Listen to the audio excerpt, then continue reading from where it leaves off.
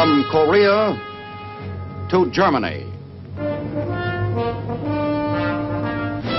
From Alaska to Puerto Rico.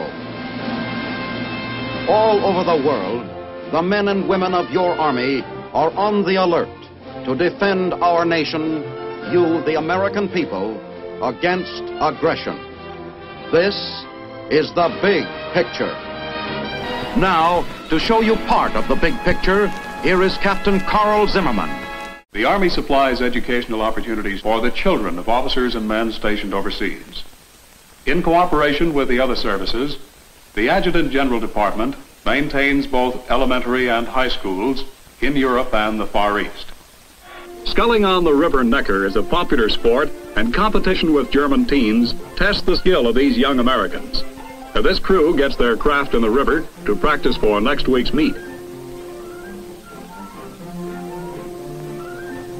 In these sporting events, the youngsters, both German and American, get a real taste of that combination of individual and community achievement that is the essence of a sound democracy.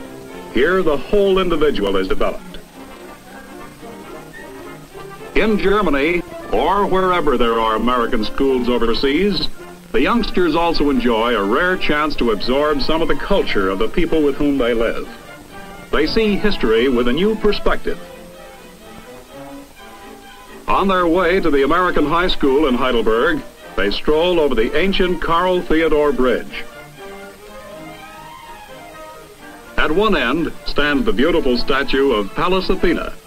No textbook picture here. It's the real thing that captures the imagination of these young Americans. This is the city where the famous old University of Heidelberg was founded in 1385. Another historic spot is the ancient arsenal of the Princes of the Palatinate. It was these sturdy walls that defied destruction and saved the town during the Orleans War. At the Heidelberg Museum, a class in anthropology studies the beginnings of the human race. Where else in the world could you actually see the real jawbone of the ancient Heidelberg man, except in Heidelberg? To their German schoolmates, the American kids are living examples of democracy and the American way of life. As the traffic sign indicates, this is an international undertaking. There's a two-way exchange of ideas and traditions, and both parties benefit. Back in the classroom, this new appreciation finds expression in courses from languages and history to mathematics and science.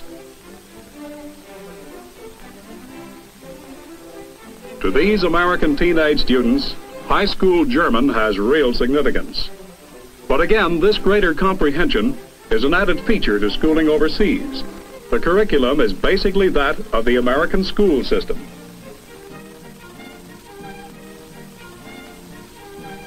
Perhaps after school, there's time for a Coke at the Sidewalk Cafe, opposite the Heidelberg Bahnhof. And maybe a chance to talk about the track meet, a date for Saturday night. Or perhaps something Mom and Dad are going to bring up at the PTA meeting tonight. Parents overseas take just as much interest in their children's schooling as parents back home.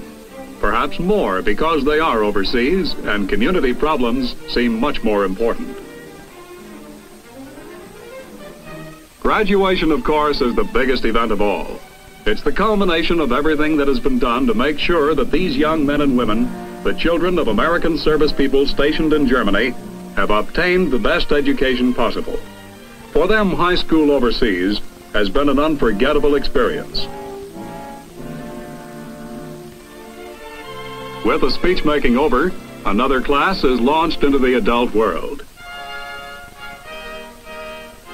This girl who graduates today from Heidelberg High has had an opportunity for learning not offered to many young Americans. This young man may well stand here on the heights overlooking old Heidelberg and reminisce.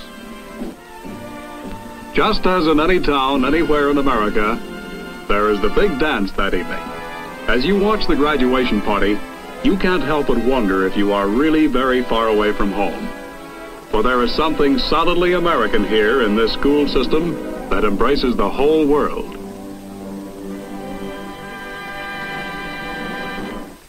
is still much work to be done in making adequate educational facilities available for all children of overseas personnel. More buildings, more teachers are needed. But you can be sure that all efforts are being made to bring these children the important schooling they need, no matter where they may be.